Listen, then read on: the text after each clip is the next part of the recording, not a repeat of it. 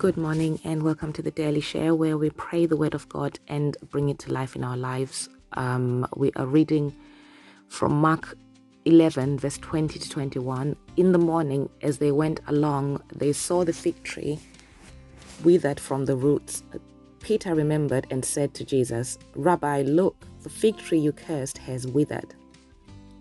Guys, Jesus also promised in John 14 verse 12 to 14. He said, "Verily, verily, I tell you, whoever believes in me will do the works I have been doing, and they will do even greater works than these, because I'm going to the Father. And I will do whatever you ask in my name, so that the Father may be glorified in the Son. You may ask me for anything in my name, and I will do it." So, yes, we are constantly asking for good things to happen in our lives. We're constantly praying in our blessings to come in our lives. That is beautiful. We're meant to do that. But we also need to remember to weed out. The Bible says, guard your heart with all diligence. When you guard your heart, you're obviously not going to guard your heart against good things, are you? You're not guarding yourself to say, oh, I don't want any, let me see what prosperity comes in here. Or I have to be careful which prosperity comes in here. I have to be careful which beauty comes into my life. I have to be careful which success comes. Oh no, you're not guarding against good things. You're not watching to say, oh no, I don't want too much prosperity to come into my life. No, you're not doing that. You guard to make sure only good things come into your life, whatever way, shape or form they come in. You're guarding to make sure you're guarding against bad things coming into your life. You're trying to make sure only good things come into your life, right? That's what you do when you're on guard. You only want permitted good things to come into your life, not bad things. Sorry to labor this point so much, but we have to. This is how we have to think when you think of the things of God, right? Anyway, so we started this study yesterday on cursing and weeding out dysfunction out of our lives. So in this case, Jesus was walking down the road and Peter spotted it straight away and said, "Oh my gosh, look at that. The tree is withered, just like you cursed it." Jesus also said in this other verse that I've read, he also promised that everything he did, we are going to do. That should be your life, guys. You're meant to read the account of Jesus and see what he did. If possible, watch productions and films on the story of Jesus as much as possible. I use all that material. I binge Jesus, and yes, I've stolen this from. There's a current Chosen. There's what we call The Chosen, which is a production of the Jesus and his disciples. It's a TV production on Jesus and his disciples, and it's. I could talk at length about The Chosen and the director and what work they're doing and all the different actors and how they express the word of God. They act out the time that Jesus was here. They start from the very beginning when Jesus picked his disciples out one by one, and they go into the full detail. Sorry, I didn't mean to promote The Chosen. It's helped me see vividly all the different teachings that Jesus made, his interaction with different people, right? But at the bottom line is Jesus said that we would do what he did. He promised us that. All these little things that Jesus promised, we need to be praying them into our lives. You need to be, that's how at minimum, you're meant to function the way Jesus functioned. But he said you'd even do more than what he did. So at the minimum, you should be doing what he did in his time here, at the minimum, right? And then beyond that, you should be doing more than he did. That's what he said. So we need to hold him up to that word. That's how we're meant to function on this earth. Anyway, after he cursed that tree, sure enough, it was withered. You need to be cursing parts of your life that you don't like. You need to be cursing that laziness out of your life. You need to be cursing that spirit of non-progress, just stagnancy. You just don't seem to be going on anywhere. You don't seem to be producing any fruit. You go to work, you try to work, you can't really think, process your mind clearly. You need to be cursing all those spirits out. Those are the things you need to be watching out for. It's not so much people. A lot of us think we are, guarding our hearts with all diligence by sort of watching out for different people in our lives. Oh, I'm not sure why that person's in my life. I don't trust them. You can't really, people aren't your problem, guys. It's the spirit behind the people that is your problem. And that's the spirit you need to be fighting. And like a good teacher pointed out, the way these evil spirits work. Even if you say, oh no, this person is jealous of me, I don't want them in my life, you can do away with that person. That spirit of jealousy will manifest through a different person. They might manifest through someone you actually really love. The spirit of, say, jealousy could manifest through your own husband, your own beloved wife.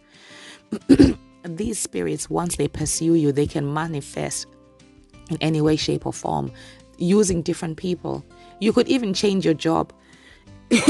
I remember going through a really difficult time at work 10 years ago. I mean, the spirit of rejection was so heavy upon me. I could be rejected even if I was trying to give people money. I was so rejected, it was beyond words, right? And I remember making up my mind. At the time, I had no idea what I was going through. I didn't understand what I was going through. Now I do. But at the time I didn't. Basically the, generational curses started to manifest in my family through, different members of our family. And yes, I experienced a ridiculous rejection. I thank God. I worship God every day for giving me the strength to be stubborn enough to stay in this career, which is teaching. I love teaching. I'm a maths teaching professional by profession, but I just love teaching generally and explaining concepts to people. I love it. I love it so much. And the word of God, I could talk about the word of God all day, no problem. Anyway, basically the devil tried to kick me out of teaching, basically. And I just refused. I was like, I love this. I was born to teach and I refuse to live. I don't care what they say I can't do. I could not teach a lesson on addition and subtraction, single numbers, 1 + 5. I could plan a lesson on teaching that, something so basic, and I'd still be told it wasn't good enough. That's how bad it was, guys. I endured this at a particular school I left in my 6th year. So I stuck at it and I refused, because my idea was, even if I go to another school, I'm still going to endure this. I'm just going to stick it out and see where God takes me with it. And just, I'm staying. I suffered for so long, and oh my word, honestly, when I think of it now, I'm so excited that God kept me and kept me going. How I wasn't actually, formally dismissed off teaching, because they found every excuse.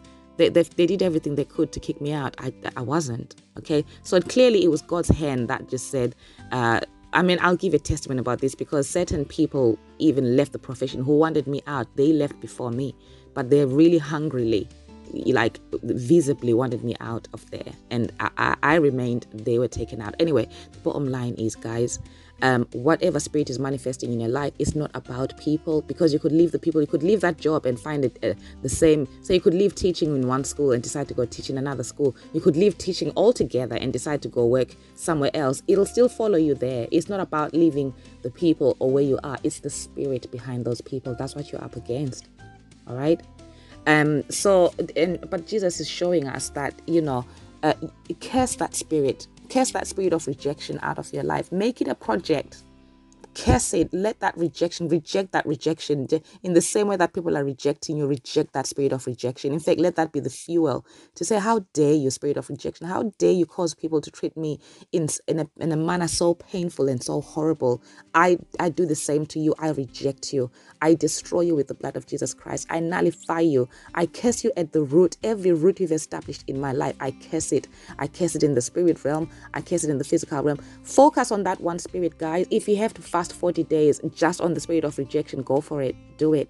If you can name every spirit in your life, guys, you need to be. And the minute you start to see that, oh my gosh, this is so clearly the spirit of rejection, like I can't hide it. At first you're confused, because that's how the kingdom of darkness works. They confuse you. They make you miserable and fearful and confused. But I pray that God gives you the strength to gain clarity and see it for what it is. It's an attack. It's a spirit of rejection. It's a spirit of stagnancy. It's a spirit of non-progress. If you can name those spirits, it may not be all of them, but attack them one at a time. when I started my prayer and fasting, it just suddenly dawned on me, especially through the pandemic. I couldn't ring any man of God to ask for help anymore. I was just faced with my life as it was, locked up in my little flat, and I just had to face up to my life on my own. I started praying and fasting and listening to messages on YouTube and listening to the really good, strong teachers to, explain to me what is happening in my life. At first, I went on a 21-day fast. Yes, I did. And that made such a big difference. But guys, it may not be the end. I have to tell you now. Then this particular teacher, I learned a lot from. He went on a 40-day fast and he saw a massive change in his life.